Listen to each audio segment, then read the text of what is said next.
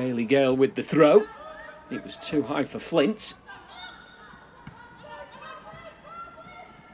Remy Allen winning the ball back and finds Flint. An early shooting chance. It's pushed away, but it's prodded home by Millie Farrow, who scores her first goal for Leicester City. Flint involved. It was her shot. Pushed away. Farrow from a few yards out. You can see the delight on the faces of the Leicester players. They continue where they left off last week, scoring goals. And Farrow with her first for the new club. For Leicester City, women, number 19, Millie Farrow.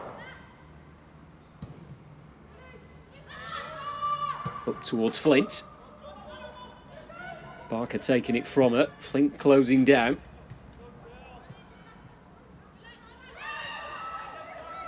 Allen for Leicester City, descended on by Sheffield United players, and it's broken kindly. This is Mel Johnson. Oh, there's the equaliser against the club where she used to ply her trade.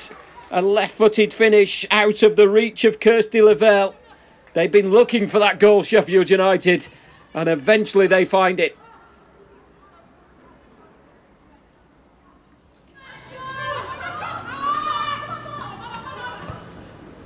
Flicked on by Pennock. Leicester looking for a foul that didn't come. This is Wilkinson. It's a good save, but from close range. Johnson gets her second goal of the game. Leicester looking at the officials, looking for a free kick. They are waved away. And Sheffield United, from a goal down, have a one-goal advantage with Johnson's second of the game.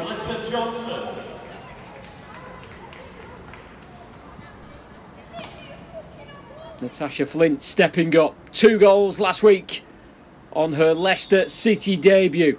A pressure penalty is dispatched with confidence. And the intent for Leicester and for Flint is to go and get the winner as she retrieves the ball. All the pressure piled on the shoulders of Leicester City's main striker. But it is hammered home into the corner.